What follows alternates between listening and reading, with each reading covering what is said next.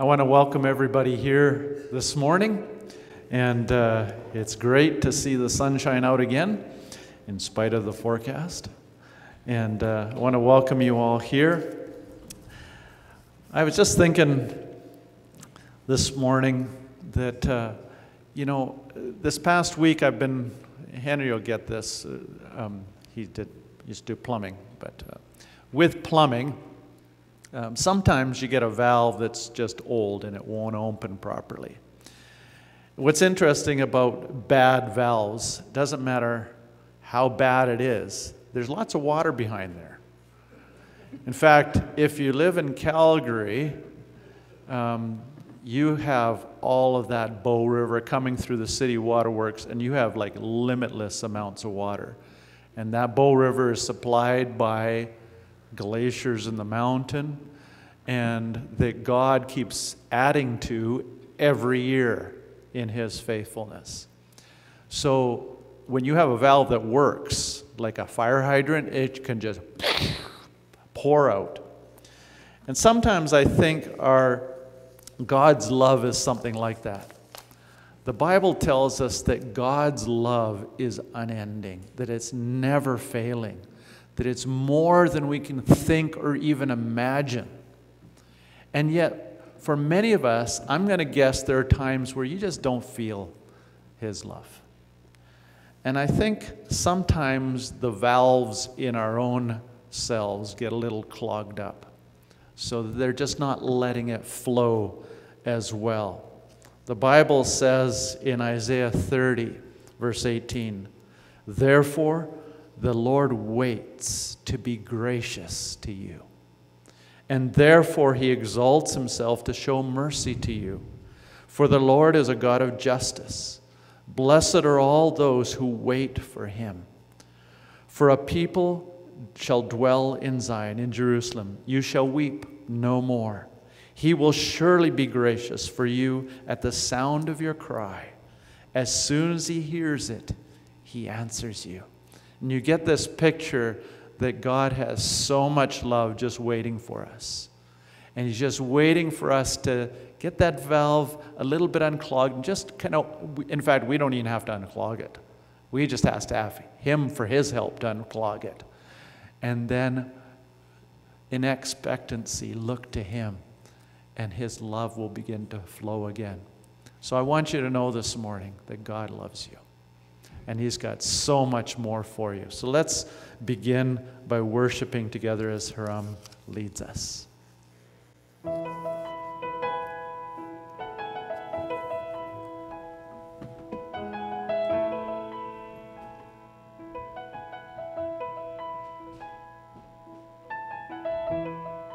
There's nothing worth more that will ever come close. Nothing can compare. You're our living hope. Your presence, Lord.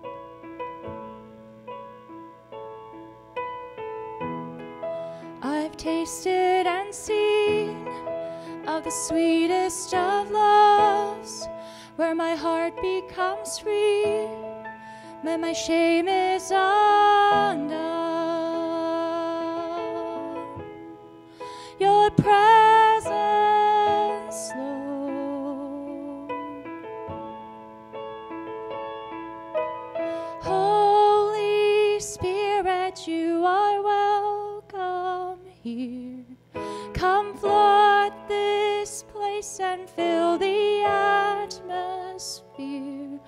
Your glory, God, is what our hearts long for, to be overcome by your presence, Lord. Holy Spirit, you are welcome here. Come flood this place and fill the atmosphere. Your glory, God, our hearts long for, to be overcome by your presence, Lord. Let us become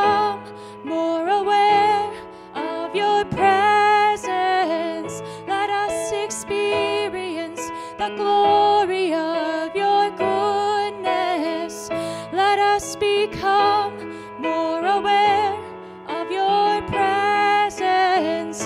Let us experience the glory of your goodness. Holy Spirit, you are welcome here. Come flood this place and fill the atmosphere. Your glory, God, is what our hearts long for, to be overcome by your presence, Lord.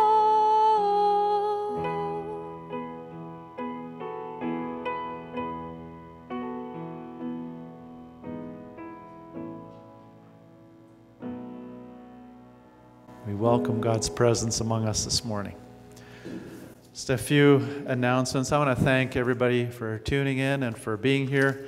Just a reminder that any of you out there in cyberspace that would like to join us, you're welcome to.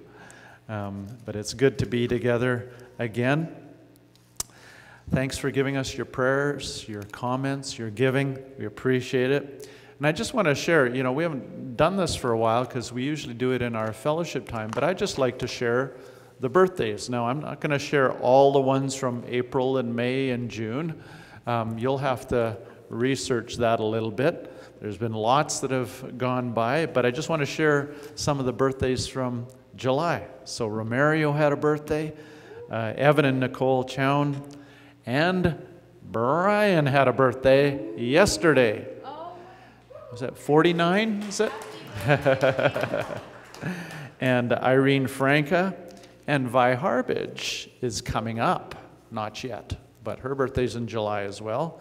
My wife had a birthday this past week, and my birthday is at the end of the month. Also, Miriam Torres, for those of you who know her, Megan is having a birthday in a couple of days. And Taku, Chunku's son, had a birthday the same day as Brian. So I thought, why don't those of us who have masks, we can sing it, and those who don't, you can follow me behind the screen. you can hum. Let's sing. Happy birthday to you. Happy birthday to you. Happy birthday, everybody. Happy birthday to you.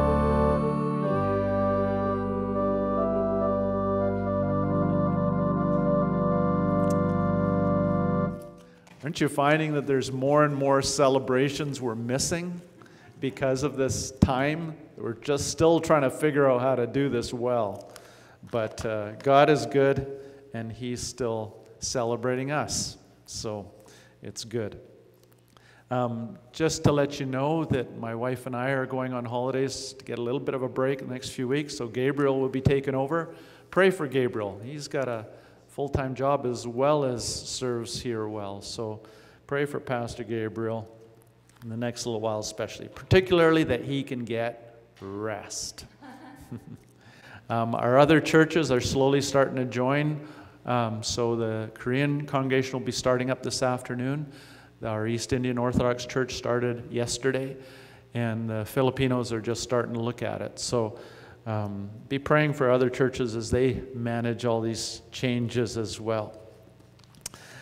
Keep praying for those of you who don't know, Romario and Mobeni's mom had a stroke. She just, I would say, in her 50s, not very old. So just please be praying for her recovery. She's in a good hospital, but needs God's input into her life. Let's bow in prayer as we begin our service. God, I just thank you so much that you are here among us.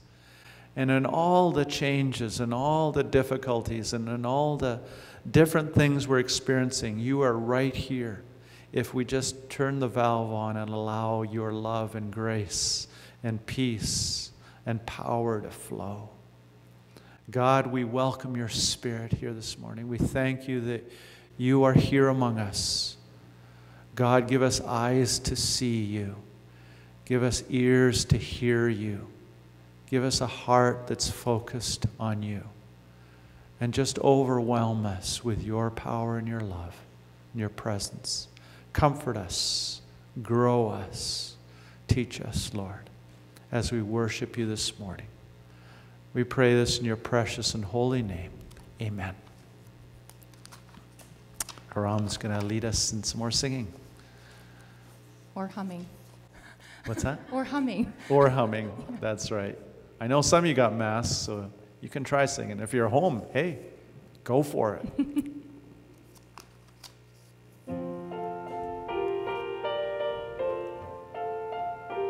At your name,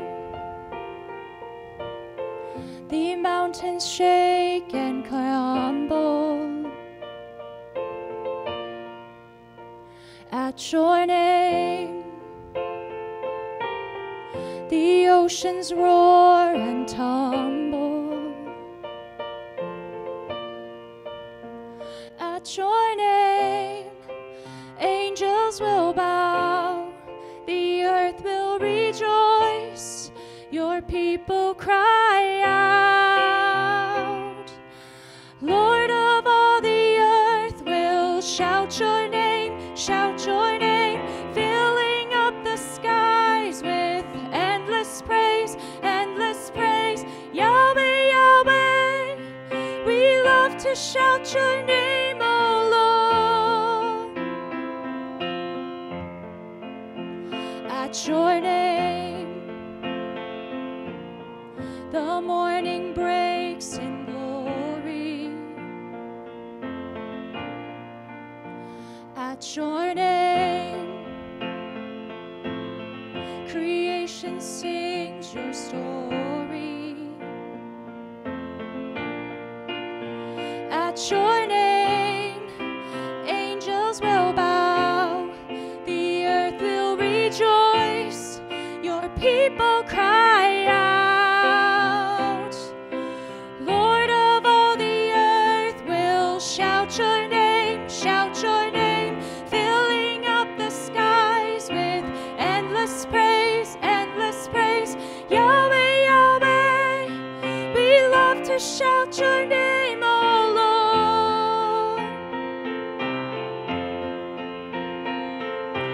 Lord of all the earth will shout your name, filling up the skies with endless praise, endless praise. Yahweh, Yahweh, we love to shout your name, O Lord.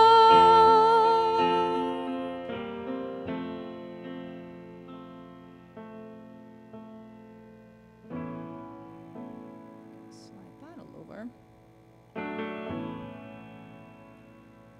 I love you, Lord. Oh, your mercy never fails me. All my days I've been held in your hands.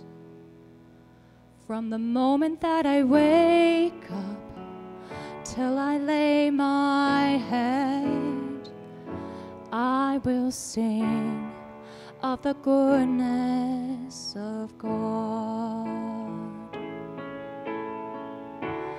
All my life you have been faithful.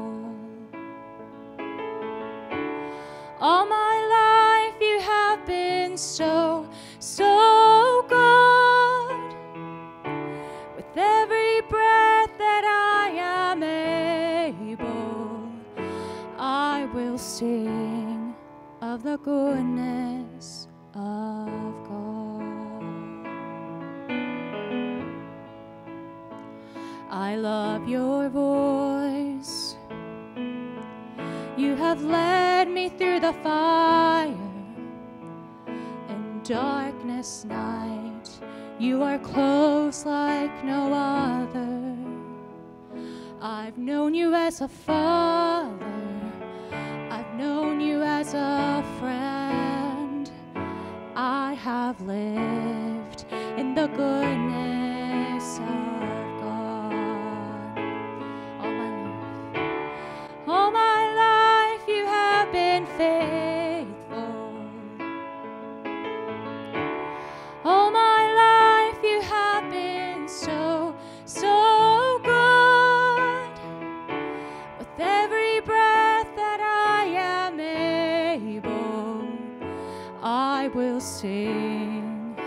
goodness of God. No, my life you have been faithful. All my life you have been so, so good. With every breath that I am able, I will sing of the goodness of God.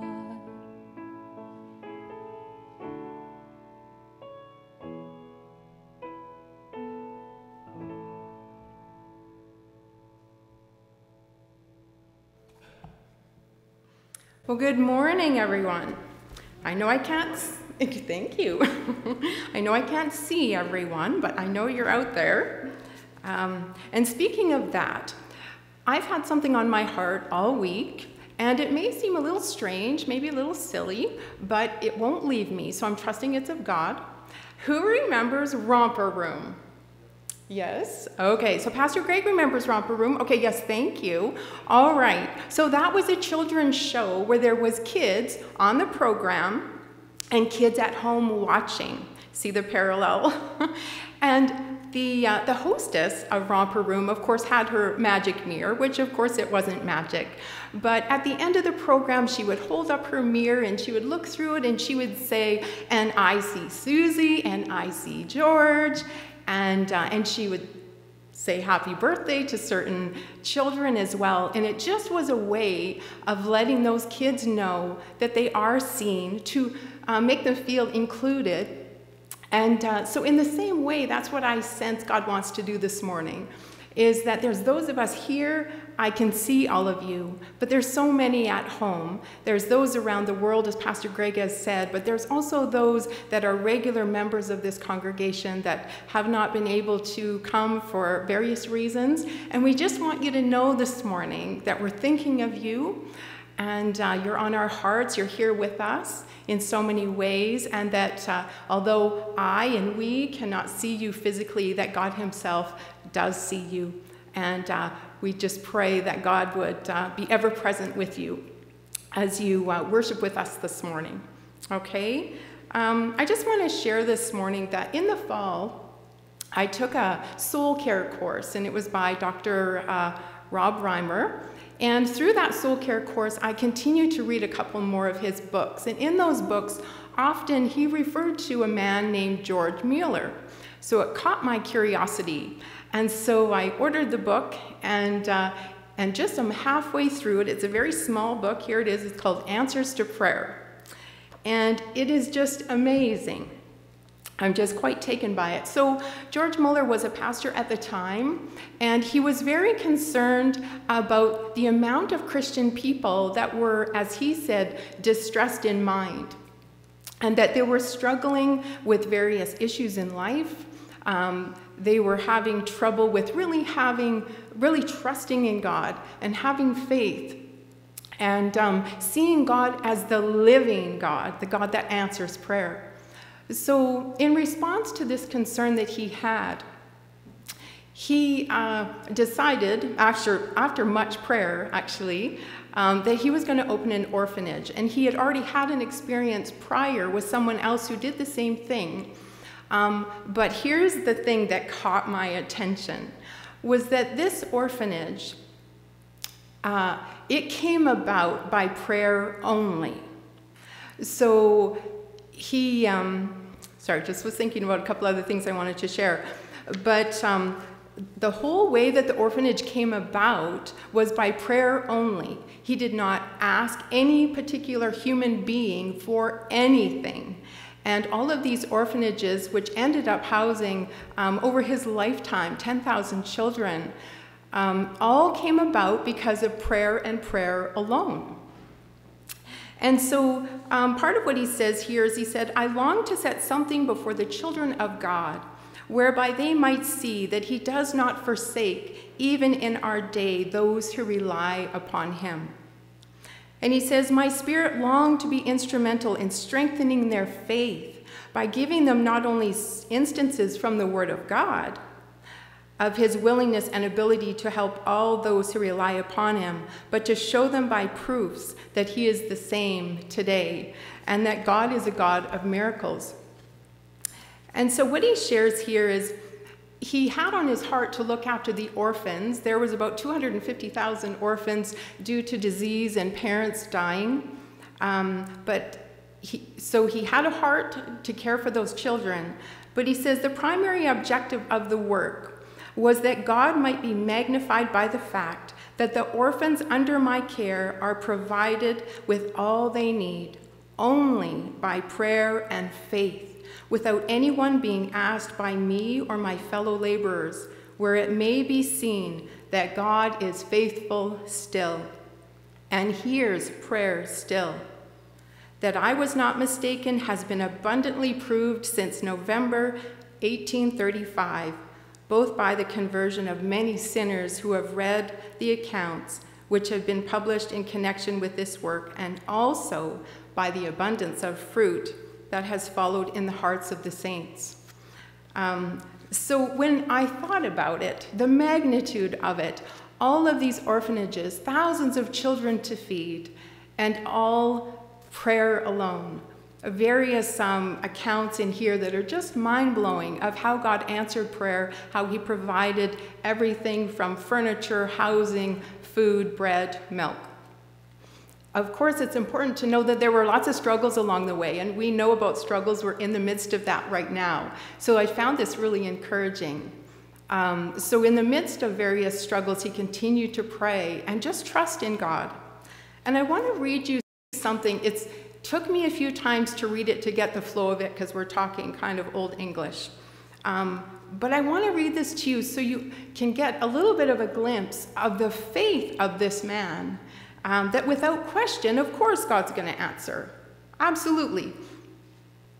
It says, "Perhaps, dear reader, you have said in your heart before you have read thus far, how would it be, suppose the funds for the orphans were reduced to nothing, and those who were engaged in the work had nothing of their own to give, and a mealtime were to come for the children, and you had no food?" Well, he responds and says, "Thus indeed it may be, for our hearts are desperately wicked, if ever we should be so left to ourselves as that either we depend no more upon the living God, or that we regard iniquity in our hearts. Then such a state of things we have reason to believe would occur. But so long as we shall be enabled to trust in the living God, and so long as," he adds, "though falling short in every way of what we might be and ought to be, we are at least kept from living in sin, such a state of things cannot occur." And I just love how he states that. From what I understand, he wrote in his journal there was 50,000 answers to prayer, and supposedly about 30,000 of those were answered within the first few hours, within 24 hours. Absolutely incredible, and certainly an encouragement for me, and I hope for you today. So I just want to say sometimes we really can get discouraged by situations and things that are happening in our lives, and I think we've all felt a bit of that the past while. But one thing that he says is, suppose you want your faith to be strengthened. You should not shrink from opportunities where your faith may be tried. Trials, obstacles, difficulties, and sometimes defeats are the very food of faith. So we're in a challenging time. Some of us are at home. I'm not sure what all the various things are that we face. But certainly George Muller puts across that faith is strengthened through all the various things that we come through. My daughter just told me on Friday that she said, "Mom, through the last 4 months, with everything going on," she said, "myself and my husband's faith has grown so much." So there's a testimony right there. And I know I've certainly changed and grown in so many ways. And God is faithful. And as Pastor Greg said, God's got this. He's in control. And he knows what he's doing. So we need to trust him.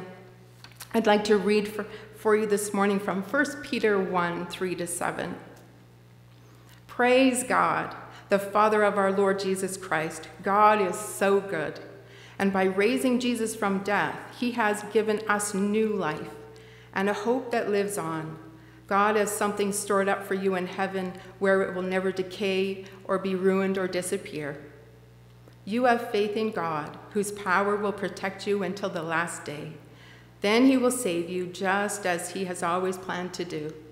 On that day, you will be glad, even if you have to go through many hard trials for a while.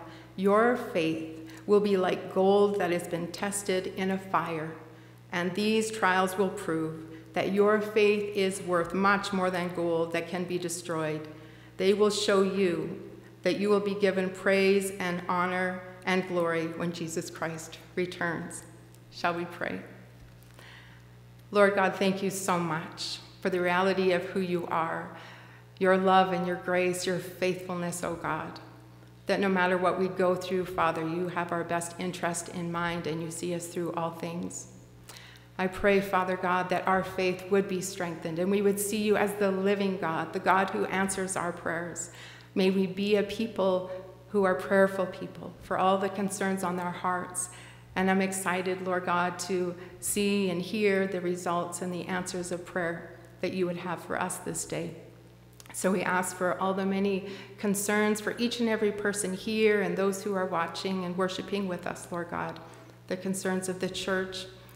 Lord God, we lay them before you and we trust you to see everything through. In Jesus' mighty name, amen.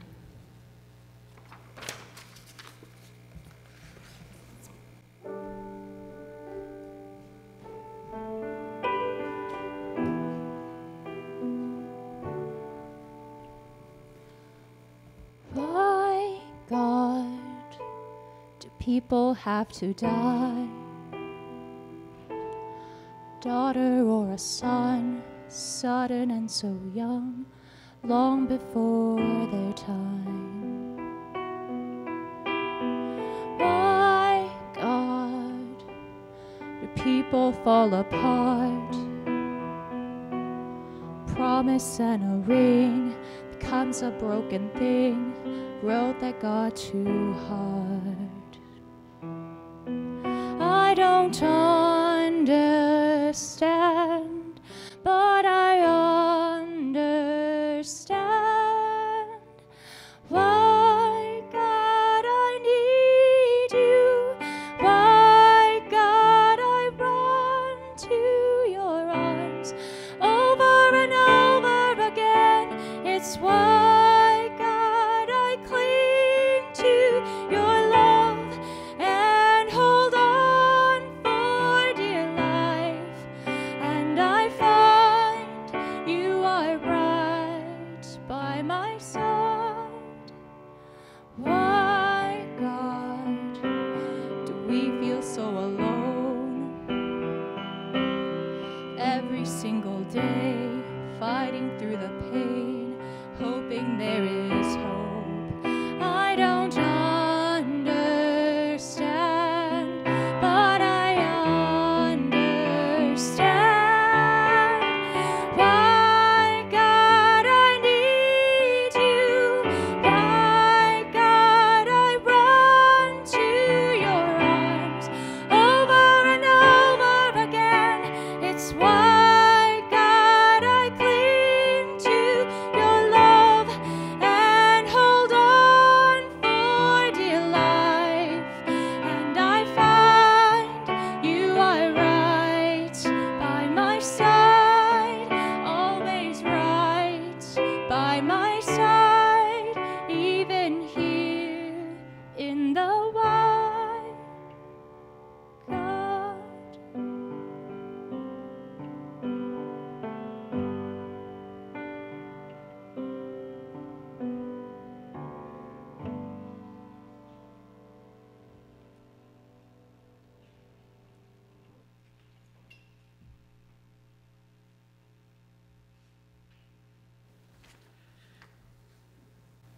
Our scripture reading this morning is from Ephesians 2, verses 11 to 22, and we'll be reading from the NIV version.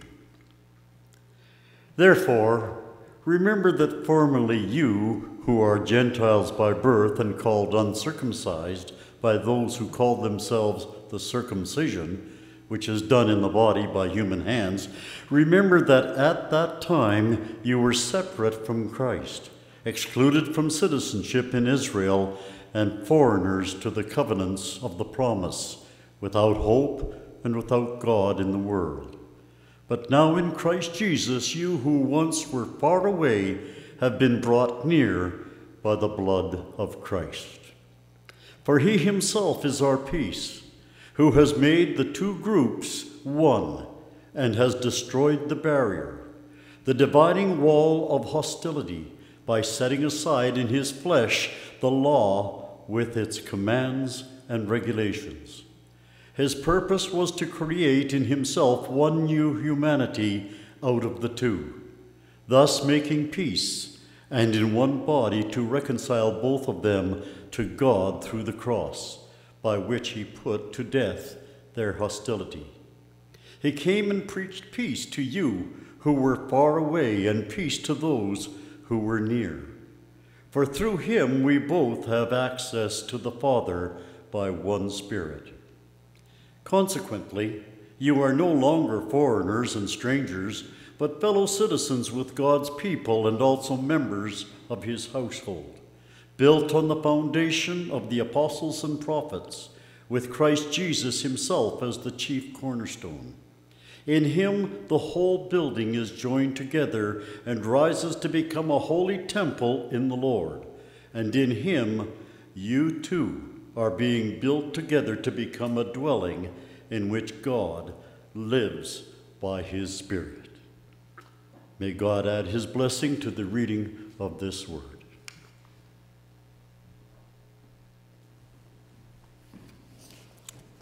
Thank you, Vic.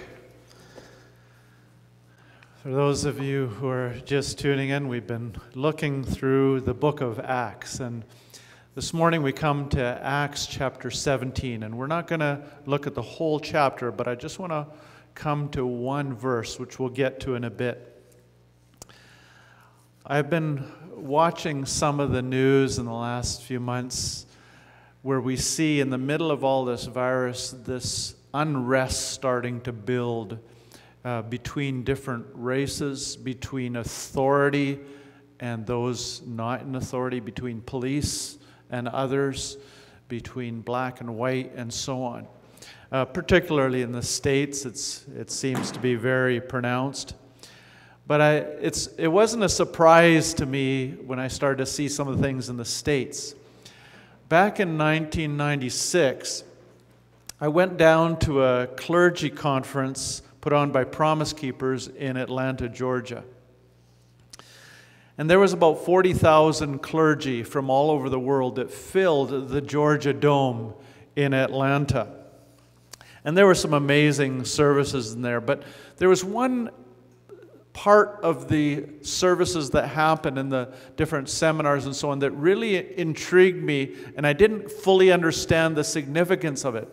What happened was there was a man named Tony Evans, who is a well-known Christian author, a pastor, and if you don't mind me saying this, he's a kind of a lighter-colored black person.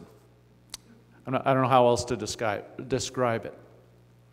But he was sitting up on the stage, and another man who is a darker-colored black person came up on the stage fairly spontaneously, Wellington Boone, and washed Tony Evans' feet. And I didn't get it. A lot of the Americans there seemed to understand what was going on. I didn't understand it. And so I asked one of our new friends down there, who is a black pastor, and I said, "What's going on here?" And he said, "Well, you see, a lot of the black community saw Tony Evans as kind of a sellout to the white community. And Wellington Boone was really taking quite a courageous step to offer his forgiveness to Tony Evans and say, listen, let's put this stuff behind us, we are one."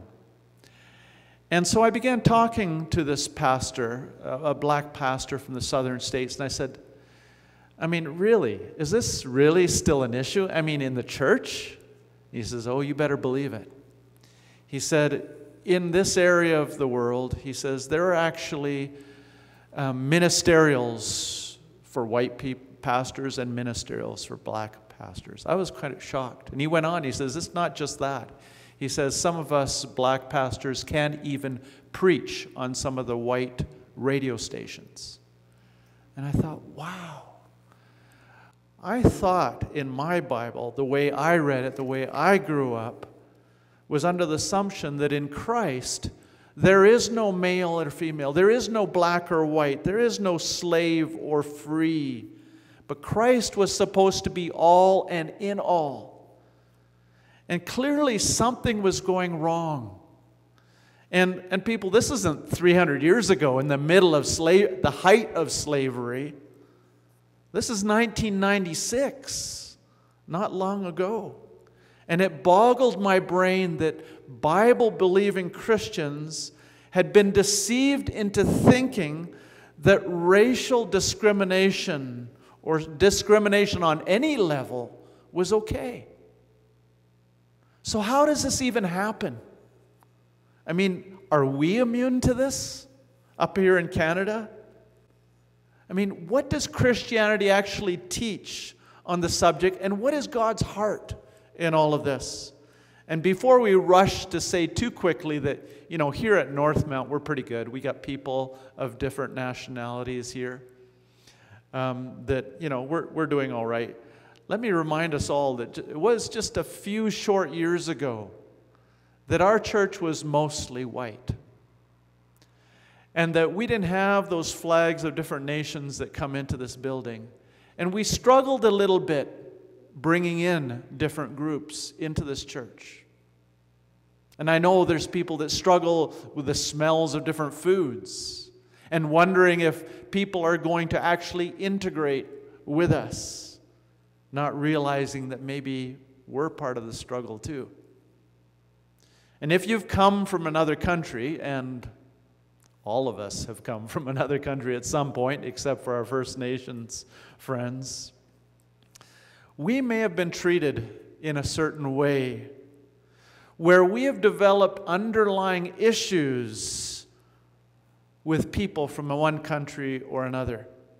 And as I look back over Alberta's history, I remember as a teenager growing up with some of the jokes about different ethnic groups.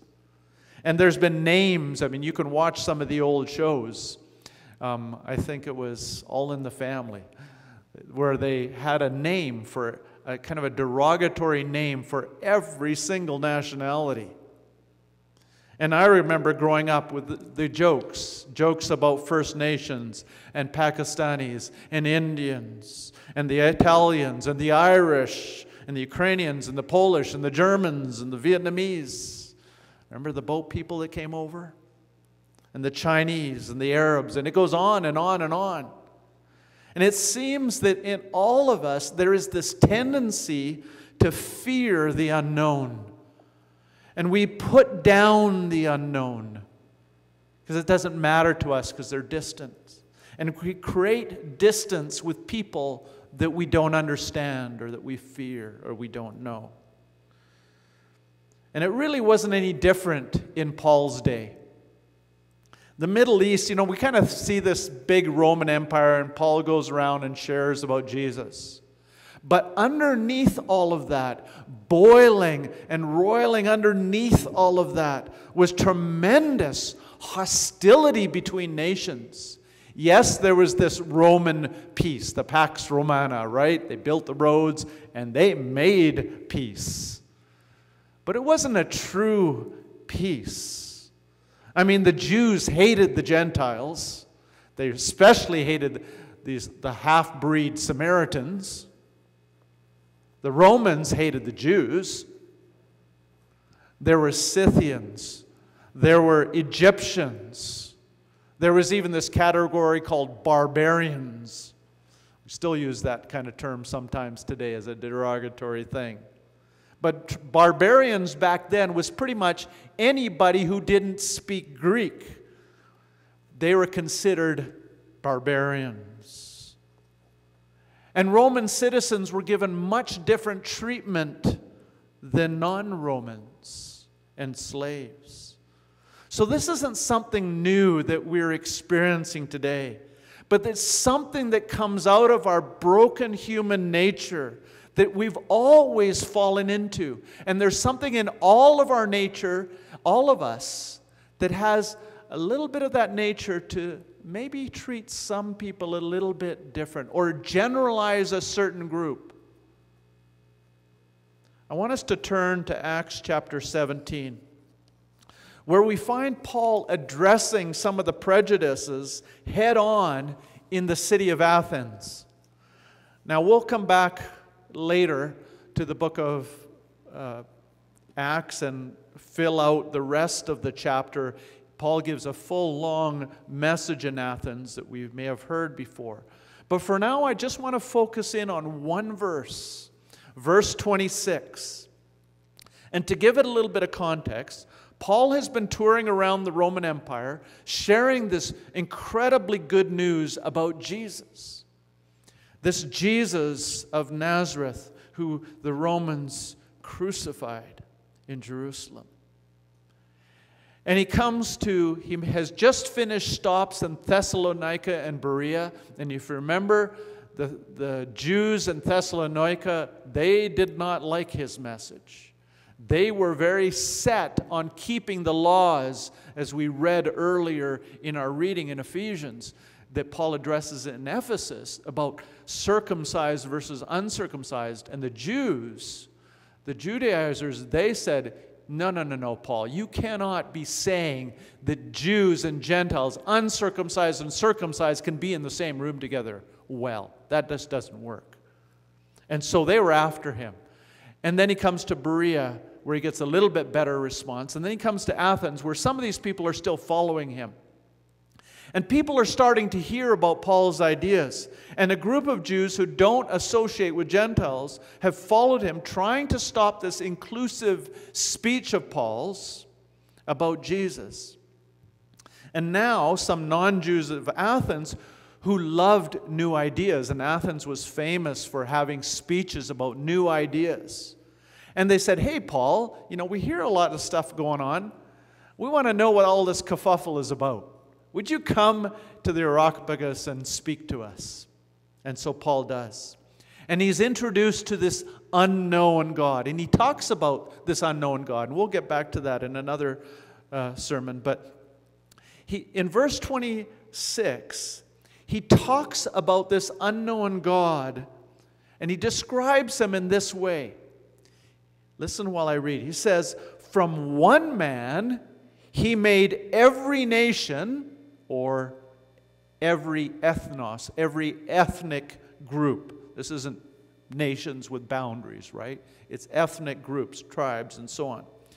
He says, from one man he made every nation of men that they should inhabit the whole earth, and he determined the time set for them and the exact places where they should live. Now there's a lot to unpack in that.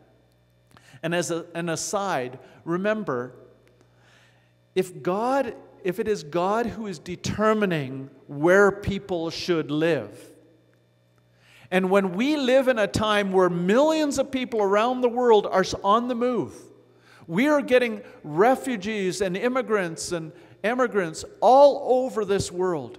In fact, you can look on YouTube as time-lapsed pictures of watching the train of people leaving Middle East and leaving different places and going other places. It's incredible, the movement that's happening today. But when you see that, our first thought should not be, they should go back home. Or we should have too. Our thought should be, what is God up to? And what is His purpose in all of this? Now let's get back to the verse. If we're ever to get to a place where we actually go deeper than the color of somebody's skin or the country where they started from, if we're actually going to see the difference or see no difference in who we are as a larger people, then there are several foundational passages that we find in Scripture and the several foundational principles that are in the Scriptures that we need to learn. And particularly in this one passage that talks about the oneness of humanity. So when we look at the Scriptures, let's notice some of these foundations. The first thing that I see in this verse and elsewhere is that Paul is pointing out that God made all ethnic groups from one human ancestor. Notice a couple of things. First, God is the maker of ethnic groups. God made from one every nation. In other words, ethnic groups do not come about by some random genetic change over billions of years, regardless what you think about all of that. God is in control of all this. And so we cannot look at all the changes and say, well, some are more faulty than others. Because all of peoples of this earth come about by God's design and His purpose. And the text this morning says plainly, God made every ethnos, every ethnic group.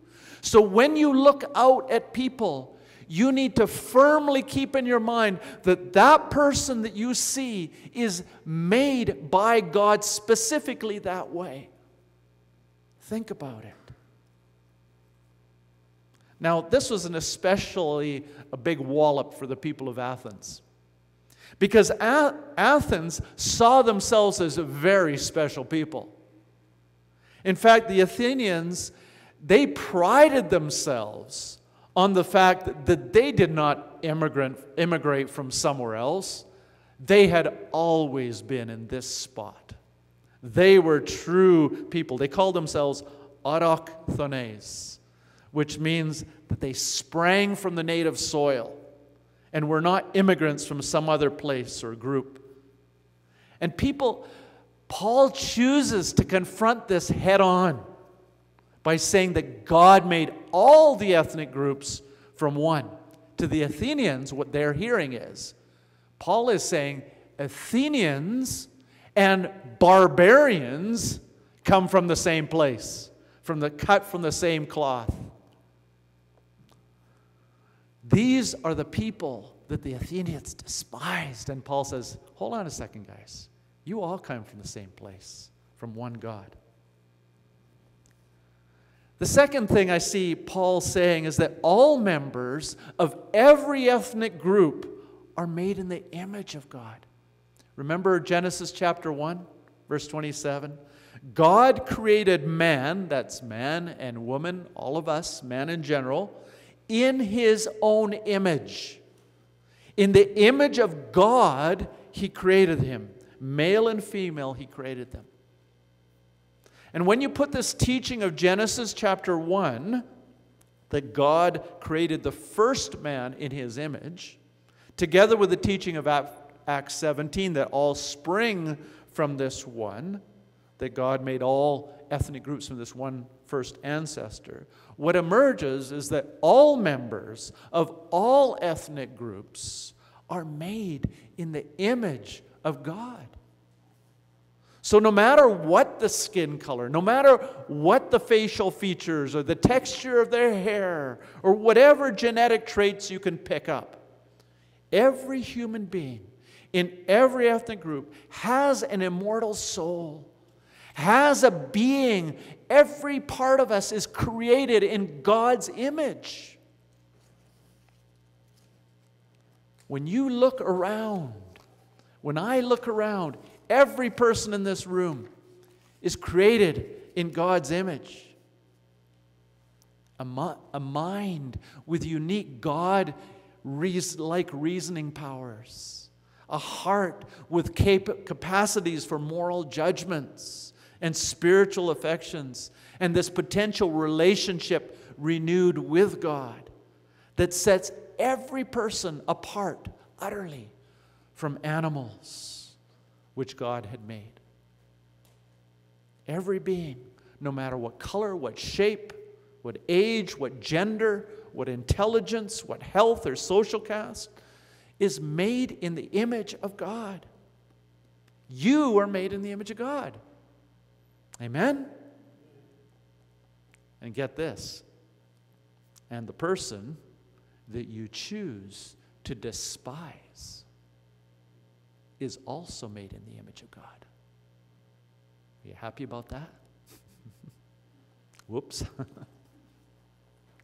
And then thirdly, in determining the significance of who you are, being a person made in the image of God, if you were to compare the ethnic distinctives the way the noonday sun compares to a candle, there's no comparison. In other words, finding your main identity in whiteness or blackness or any other color, you're missing the point. That's just one little layer of who we are. When we're teaching our kids, and if we're giving them 100 eggs in a basket that explain who people are, out of those 100 eggs, maybe one can have to do with ethnicity, but 99 of them should be talking about this God-like humanity, this God-like image that we all possess, the heart of man that God loves. I think this is why so much of the diversity training doesn't work very well. Because so often it focuses on the differences rather than the common image of God that is there. Fourthly, and this one is a tougher one for us, particularly in North America and Europe, the prediction of a curse that Noah spoke over some of the descendants of Ham in Genesis chapter 9 is absolutely irrelevant in deciding how the black race is to be viewed and treated. See, it used to be, I have a book downstairs that shows some of the writings from a couple hundred years ago that used this passage in the Old Testament to prove that it was okay for blacks to be slaves. It is so deadly wrong. And over the centuries, this has been in people's thinking and in their conscience. But let's actually look at this passage to see what actually happened so we can clear this up once and for all. If you'll recall, Noah had 3 sons, Shem, Ham, and Japheth. In Genesis chapter 9, we have the story where one of his sons looked on his naked body when he was drunk. It says, verse 21, and Noah drank of the wine and became drunk and uncovered himself inside his tent. And Ham, the father of Canaan, saw the nakedness of his father and told his 2 brothers outside. But Shem and Japheth took a garment, laid it upon their shoulders, and walked backwards to cover the nakedness of their father. And their faces were turned away so that they did not see their father's nakedness. When Noah woke from his wine, he knew what his youngest son had done to him. So he said, cursed be, and listen carefully, or will be, cursed be Canaan, a servant of servants, he shall be to his brothers. Notice several things about this curse. First of all, Noah's curse is not on Ham, it's on Canaan. Now, Noah takes the occasion of the sin of his son Ham and uses it to make a prediction about the posterity of Ham's youngest son, Canaan. Basically, the prediction is that the Canaanites will eventually be overpowered by the descendants of Shem and Japheth. Now, there's lots of questions we could ask around this, but I just want to point out a few things relevant to what we're talking about today. So Ham had 4 sons, according to Genesis chapter 10. The sons of Ham were Cush, Mizraim, and Put, and Canaan. Now, broadly speaking, Cush is probably the ancestors of the people of Ethiopia. Mizraim, the ancestors of the Egyptians. Put, the ancestors of the people of northern Africa, the Libyans. But Canaan is the one of the sons of the 4 who is not an ancestor of the African people. Genesis chapter 10 names the descendants of Canaan. Basically, the father was Sidon, Heth, the Jebusites, Amorites, Girgasites. Basically, the Canaanites. In other words, where Israel is today. These people were the inhabitants of Canaan, not Africa at all. So they messed up in their interpretation. And the prediction of Noah came true, that the Canaanite nations were driven out by Israel. Later on, we read that in Deuteronomy 9 and so on. So the curse does not fall on the African people, but on Canaanites. Second, the predicted curse of Noah does not dictate how God's people should treat individual Canaanites. For example, if you look 5 chapters later from where they're driven out, or Canaan's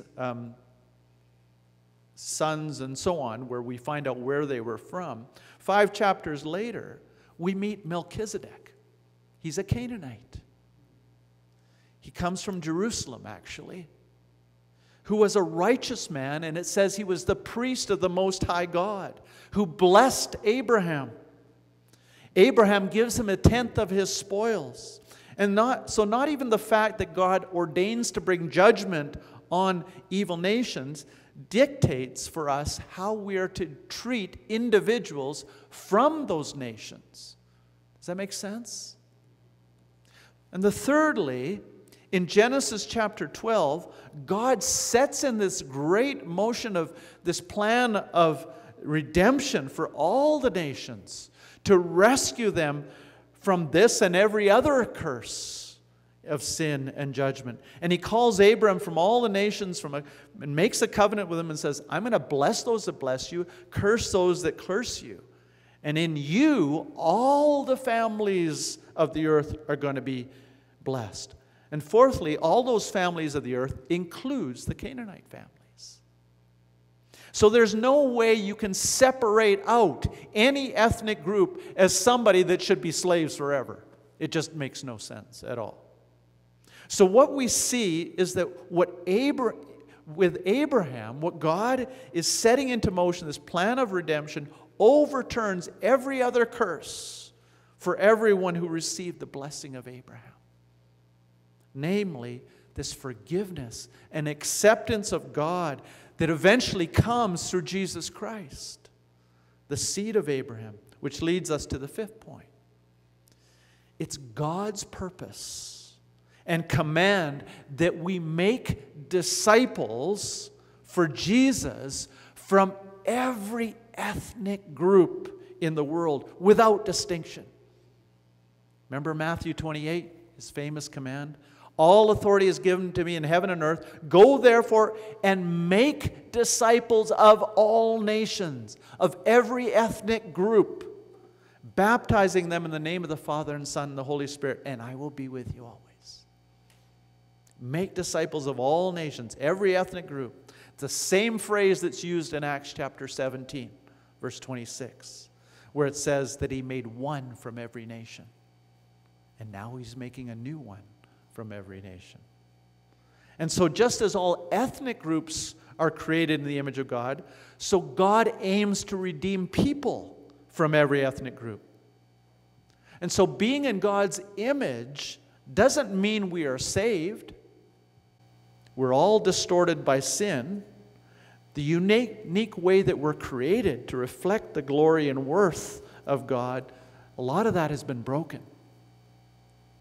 So God sends his Son, Jesus, into the world to die for us so that we believe on him, we're forgiven, cleansed, and restored, and become this new one world. Sixthly, all believers in Jesus Christ of every ethnic group are united to each other, not only in this common humanity that comes out of Adam in the image of God, but even more as brothers and sisters in Christ. Hasn't it been amazing in the last few years? I mean, I love the fact that Gabriel is my brother.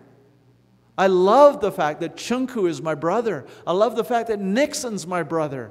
and Haram is my sister, and everybody here is my brothers and sisters. It's a phenomenal thing we have in Jesus. Amen? So beyond this oneness of image of God in humanity, we are actually members of the same body. Romans 12 says, just as we have many members but one body, all the members do not have the same function. So we who are many are one body in Christ and individually members of another.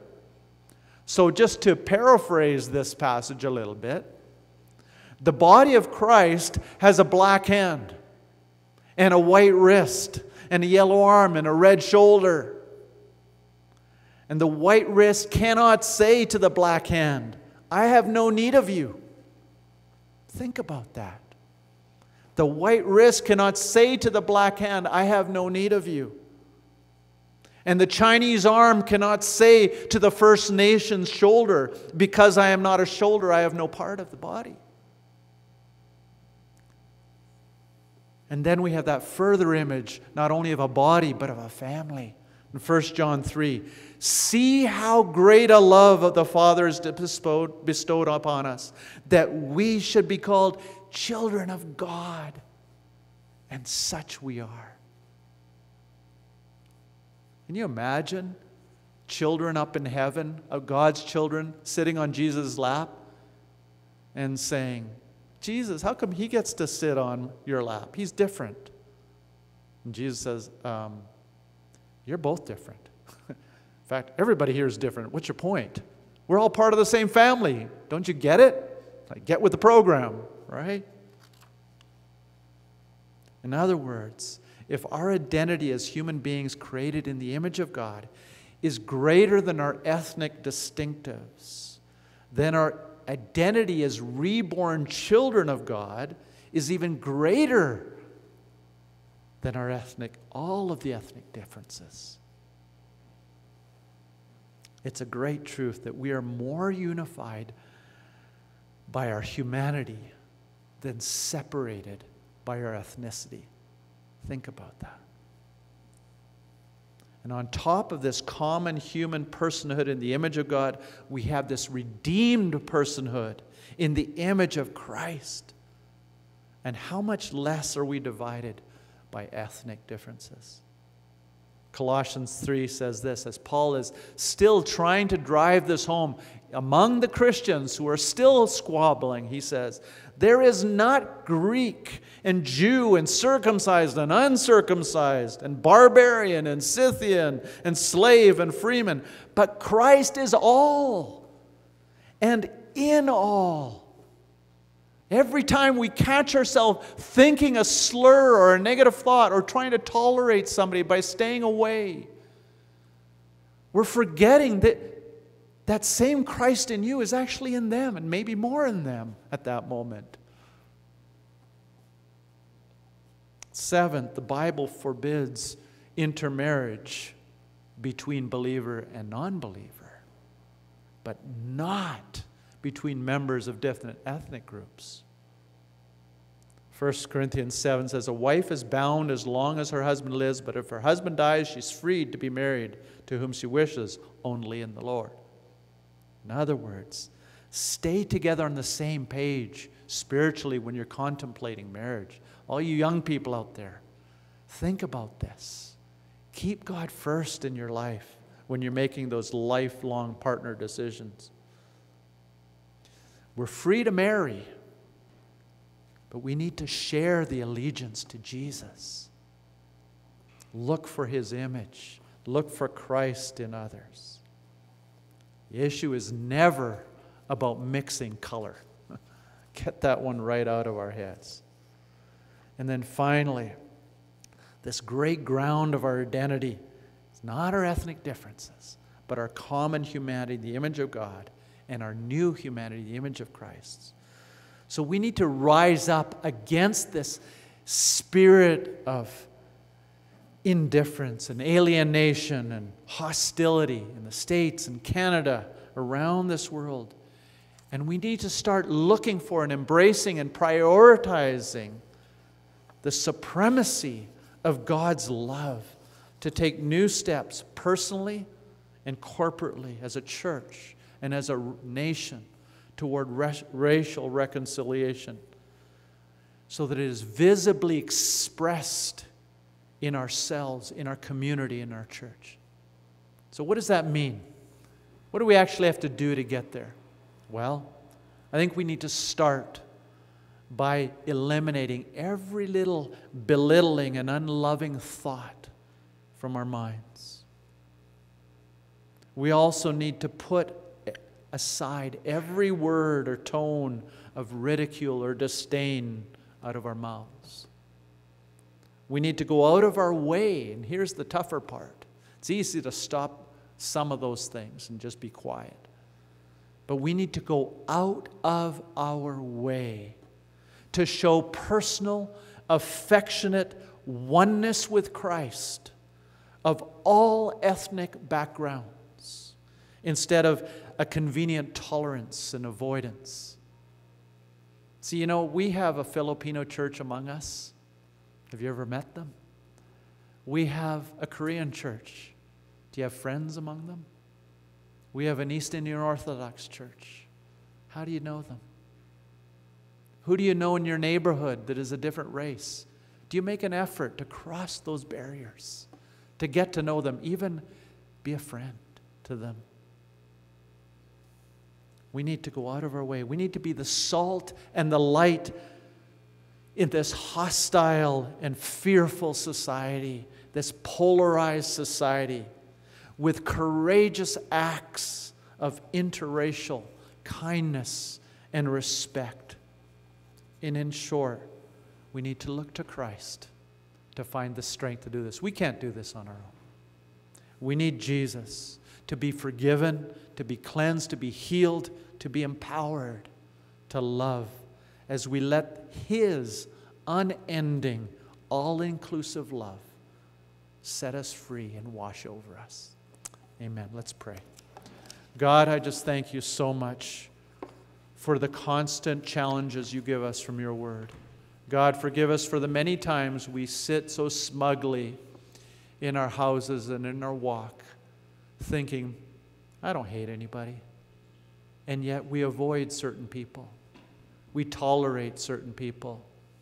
And we just don't like them as much as others.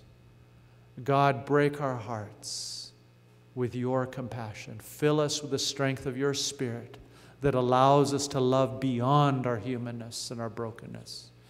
Give us the courage to walk with Jesus to the prostitute, to the Samaritan, to the people from all over this world, and make disciples in Jesus' name and love on them in tangible ways in Jesus' name.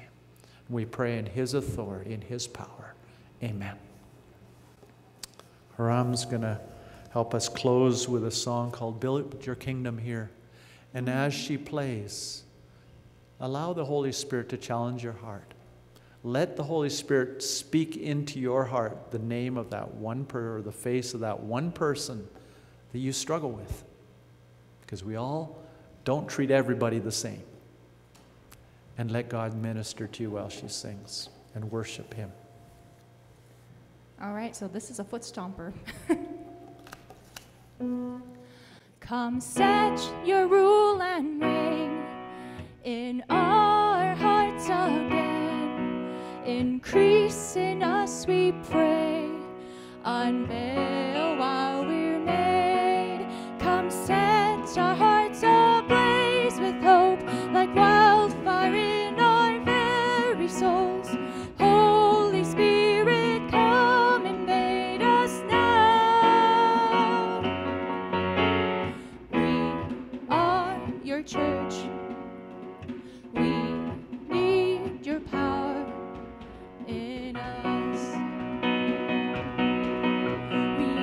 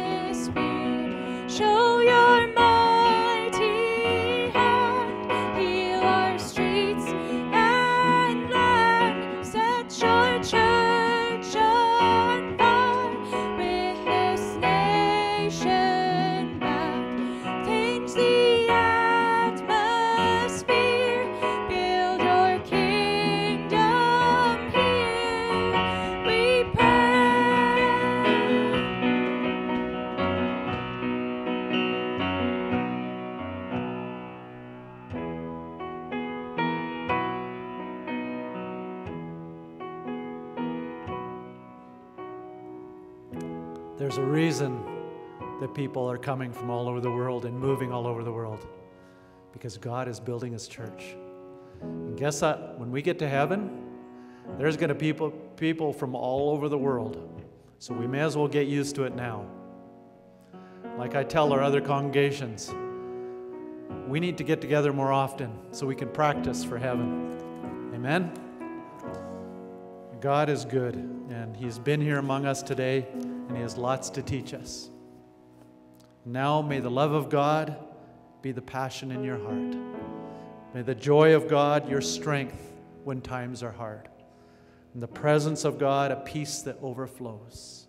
And the Word of God the seed that you might sow. In the name of the Father, and the Son, and the Holy Spirit. Amen. Thank you for joining us this morning.